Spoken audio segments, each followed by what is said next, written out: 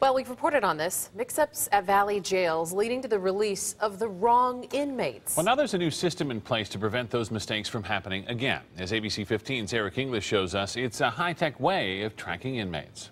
Okay, I need your right index finger. I'm going to put it on there. The green light will turn green. Name, date of birth.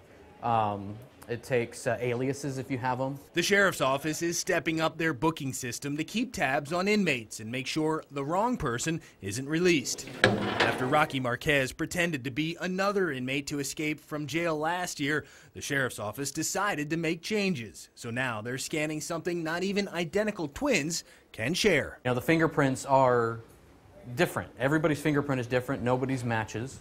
And that's one of the reasons we went with the system.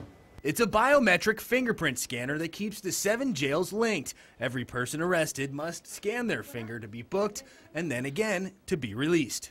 It's a fingerprint, electronic fingerprint, and it searches a database, a huge database that we're currently building, and comes up pretty quickly with who the person is. When someone is set to be released, officers scan the inmate's finger, double-check paperwork, and out they go. It helps us, helps our detention staff, make sure we got who we need, and it helps the public make sure we keep them safe. Deputies tell us this high-tech scanner should help fill the cracks in the old system. This is a jail.